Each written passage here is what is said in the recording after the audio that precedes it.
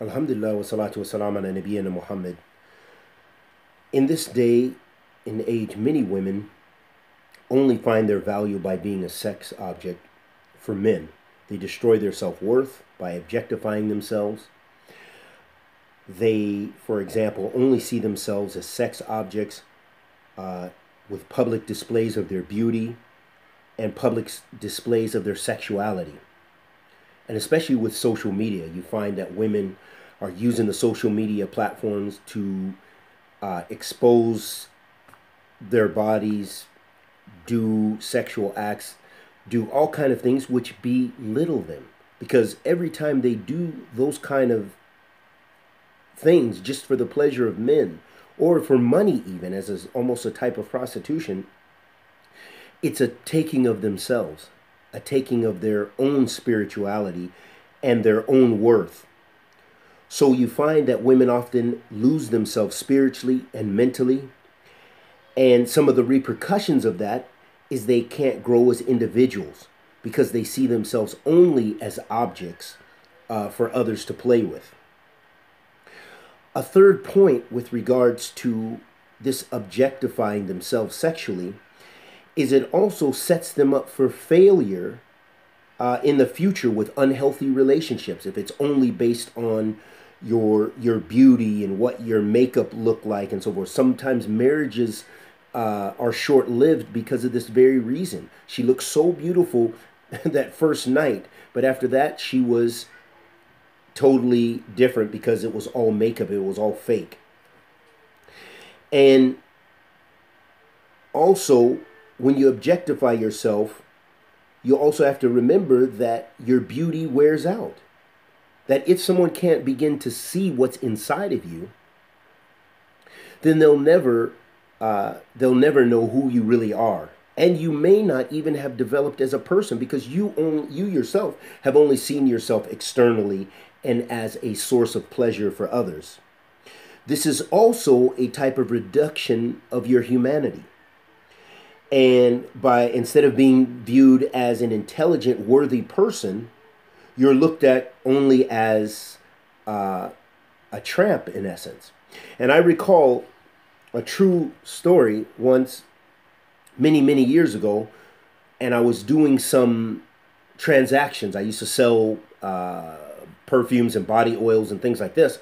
And I remember talking to a woman, and she was a very beautiful woman, but she wore the tightest clothes.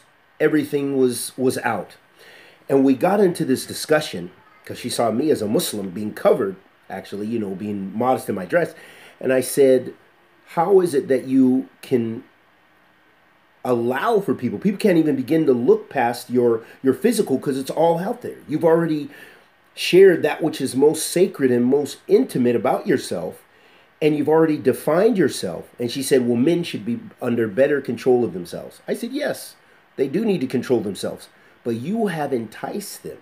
You've enticed them towards their nature. It's their natural inclination to love and look at women. So you have put yourself out there as an object, thinking that we should see beyond that and look to your self-worth, but you haven't even given us the opportunity because you're not dealing with reality of the nature, but instead you're dealing with what you believe things should be, how things should be. And this is a ideology that's prominent amongst contemporary feminists. I can wear, I can do, I can whatever I want, and there should be no consequences. Yes, maybe there shouldn't be consequences, but the reality is there is. I should be able to walk any place safely in the world, but the reality is I can't, even just because of my skin color or because I'm a Muslim. I can't. So I have to use my intellect as well and put up another barrier and say, well, that place is not necessarily beneficial for me to go because there's a good chance I may be harmed. Another important aspect I want to mention is the difference is that the Muslim woman that falls into this, that she should be aware that her beauty comes from her hijab, from her covering, from her modesty. This is where she gets her honor. This is where she gets her beauty and worth as an individual, but also protecting herself because she's pleasing her Lord subhanahu wa ta'ala. And that example of that modesty and that dignity and that honor and reserving herself, meaning not getting into fornication and these other kind of relationships, that type of honor can even be achieved for the non-Muslim woman. But the true honor, of course, is going to be if she embraces Islam and worships Allah alone. And I want to share with you a beautiful narration of our beloved Prophet Muhammad sallallahu alaihi wasallam, and he was talking about the people of the hellfire. He said this is a hadith of Abu Hurairah radiallahu ta'ala. He said, narrated, the Messenger of Allah sallallahu alaihi wasallam said, two types of hellfire, or two types of people of the hellfire have not seen before. People with whips like cows' tails, and whipping people with them.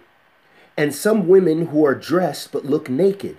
Their hair is like the humps of Bactrian camels. They walk in a dainty manner to seduce men.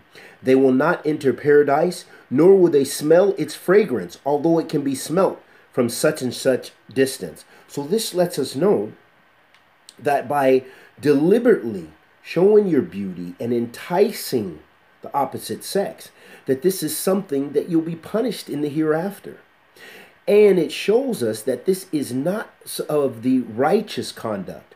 And as we mentioned, from all of those different ways in which, from the evidences which are intellectual based, that they show us that you're not